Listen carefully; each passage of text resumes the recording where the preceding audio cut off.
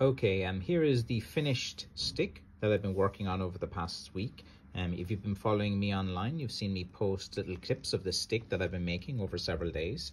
Here it is, the finished stick, and I've went for a kind of natural bark finish on it, very, very comfortably into the hand. Just put it down here, guys, so you can get a look at it as well. So there you have the stick. It's an Irish blackthorn walking stick. It's 36.5 inches in length and about 650 grams in weight. I like the bark in it, and when I sanded the bark down, I was able to get some nice colouring on it as well. So you go to mccaffreycrafts.com if you want to see this stick, and I have several hundred other sticks as well online. Thank you.